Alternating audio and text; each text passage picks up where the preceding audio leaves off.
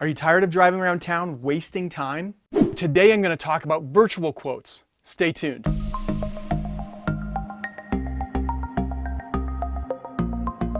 I'm Nick May. Welcome to the Business Brush TV. We're all about helping paint contractors like you put down the brush so you can have more time and make more money. So as a painting contractor, one of the hardest things we have to do is manage our time.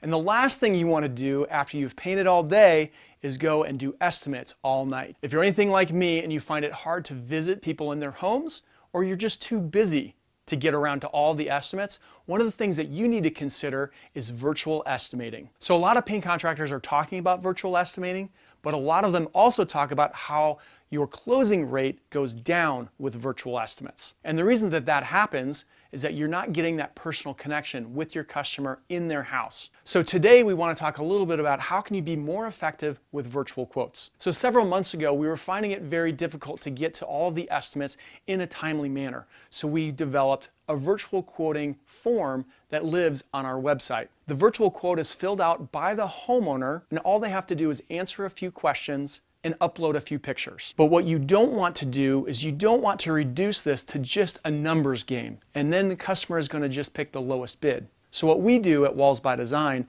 is we have a phone conversation with our homeowners prior to providing an estimate. So I'm not going to get into it right now, but go back and watch my video, Show, Don't Tell. It talks all about our sales process. So once a request comes into our office, our estimator will call the homeowner and go over not only exactly what they want to have done in their house, but they're going to build that rapport. They're going to talk about the 5 things that make us different and unique. And you want to make sure you take that opportunity to talk to your customer then, because once you give them an estimate, it might be harder to get in touch with them on the backside. The next thing we do is we put a comprehensive bid together, and we send out the bid, the estimate, through Estimate Rocket, but we also put some videos. The videos are going to go over our process for painting cabinets and our process for working with Walls by Design. All of this is going to be duplicate content that the salesperson would have gone over in that very first phone conversation. When you have that initial conversation with the homeowner, you want to make sure that you're doing the same things that you would do if you were inside their house. You want to talk about what's important to them. Why are they doing this project right now? And a little bit about them and their family. Now that's our system and process for getting a virtual quote for cabinets.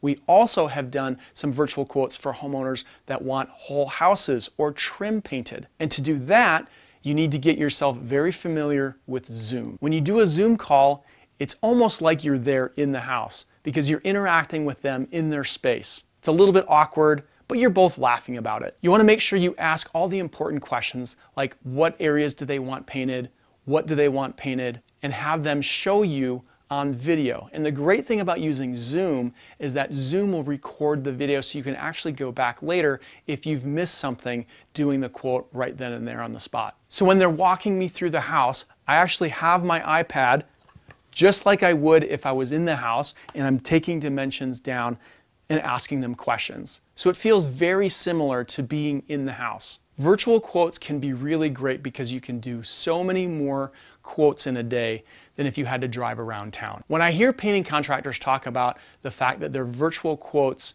closing ratios are really low, I know that they're not going through the same process they would if they were actually in the house. But don't forget to talk about your USPs, or your unique selling propositions. We also have a video that talks all about unique selling propositions. But that's going to help you separate yourself from the competition. Hey guys, thanks for joining me today. Don't forget to check out the other video, Show, Don't Tell.